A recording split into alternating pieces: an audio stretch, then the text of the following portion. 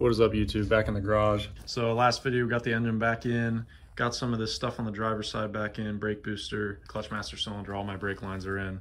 Now today I'm gonna be working on the passenger side on the coolant system. So to start off here, my radiator support is gone, and I have made this radiator support in place of that. So that's what we're gonna be basing everything around today.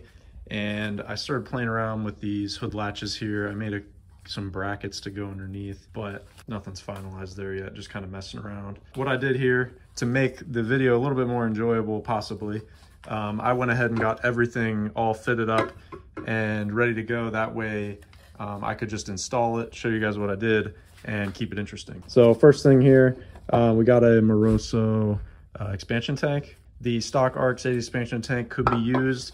The heater core routing will be slightly different, but I got this one because it only has 2 exits and then the this little bleeder pressure release hose there. So what I did here was actually go ahead and riven up the firewall to get this thing mounted up. So we'll go ahead and get that bolted in.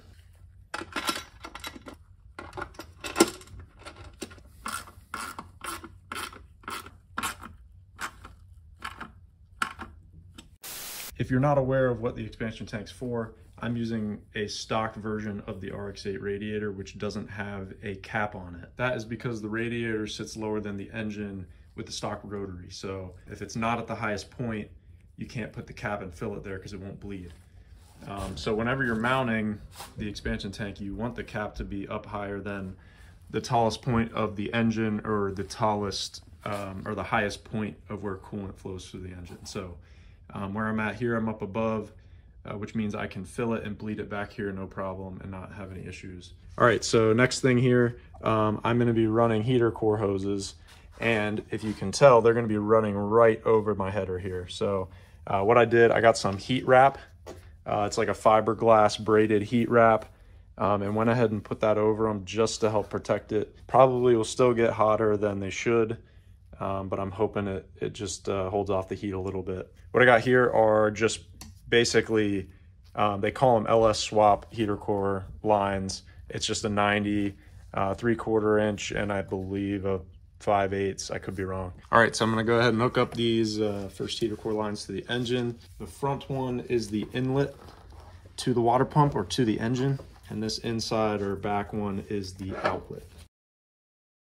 All right, guys, so I made the mistake of filming a time lapse while I was explaining something. What I was basically explaining in this clip is that you want to route your heater core hoses correctly. The inlet to your heater core inside of the car should be the bottom. So just to make the connection here, the outlet of your water pump heater core should go to the bottom of your heater core in the car. I believe the right one, the one that I'm pointing to in the screenshot, is the bottom one. From the outside in the engine bay, it looks like it's above the other one, but if you look inside of the car underneath the dash, that one actually enters the bottom of your heater core. You want your coolant entering the bottom, and that'll help bleed it. If you have your coolant entering from the top, it could create air pockets in there, and ultimately your heater core could have a huge air pocket in it if you do it that way. So it just makes it easier to bleed and prevents any issues later on down the road.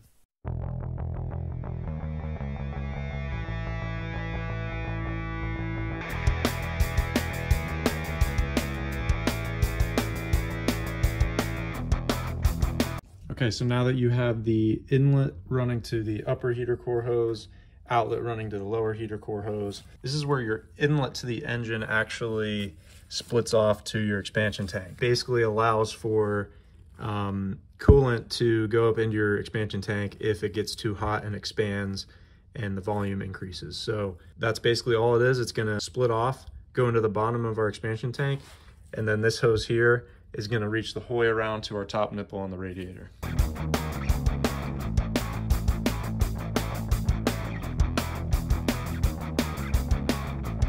So what I've actually done here is this top hose, I actually ran it up into this little pocket in here, and then it comes out up at the front here. So this will run the whole way underneath and be hidden from the back to the front. Okay, so there is the final look of the passenger side heater core hoses. I think it gives it a nice clean look. So that is all officially sealed up, finally assembled. I will probably just put a little hose in there and drop that down. Little side trek here. Found a good swipe on Marketplace. I think I'm gonna just kind of take a shot and go grab it. Cool little piece. I'll show you when I get there. So I picked up this one Sparco seat. It is pretty rough. Got some rips. Got some dog hairs. I'm gonna see if I can freshen it up a little bit. I will say, I bought it. I fit a little bit tight in it. The width is a little tight. I got it cheap enough that I wanted to still get it and clean it up and try to restore it, I guess. I don't know if it'll go in the RX8 yet. All right, guys, now back to what we were working on before, the RX8 cooling system. We got a Koyorad Radiator. This is a RX8 radiator. I already have a Shroud with fans on it. So that's what I'm putting in here. I'm gonna be placing the radiator vertical, which isn't how it normally mounts. Kind of just preference. You could still mount it angled like the factory, but for me, I just envisioned a vertical radiator, so that's what I did. These brackets here are the original lower radiator supports, and they originally they had like a curve in them.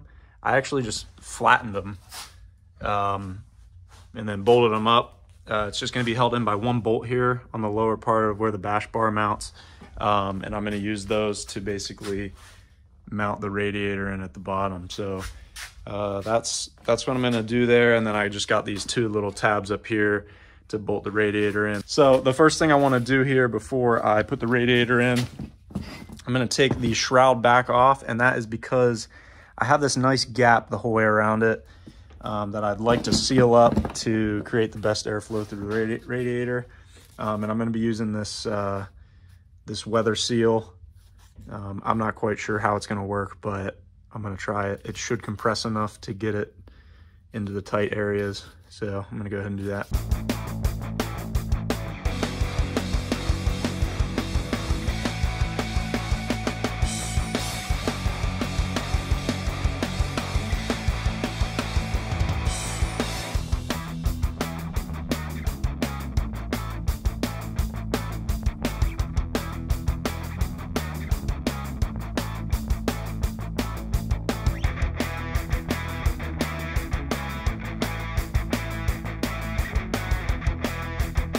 And there you have it, all sealed up. Not thinking any air is getting past there, so pretty tight in there and should work out perfectly. All right, so now that we got the foam in there, the shroud's all sealed up, I'm gonna go ahead and install this.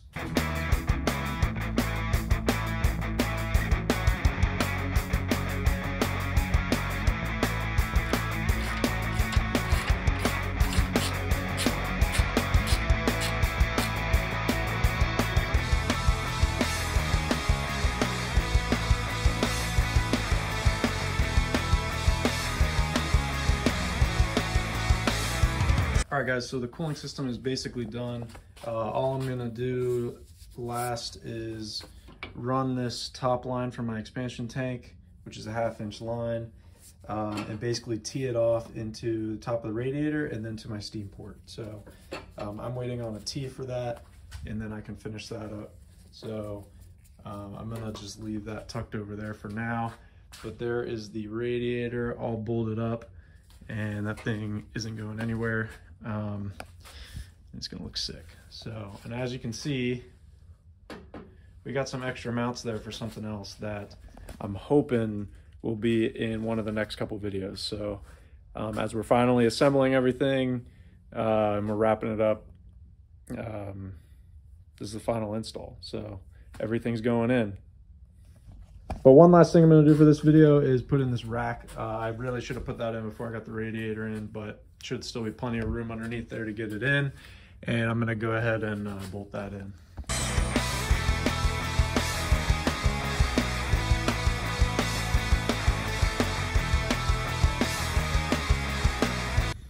So I do have the bump steer kit for the steering rack. I have Steven's kit from LS1 RX8, so that'll be nice and easy to install whenever the time comes.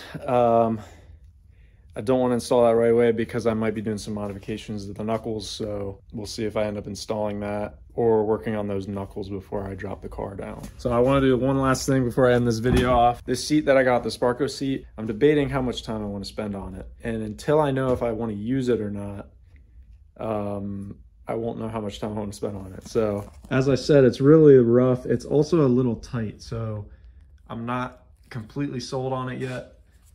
But what I want to do is take out that seat and just set this in there and see what it looks like, because that will also help me make my decision on if I want to use it or not.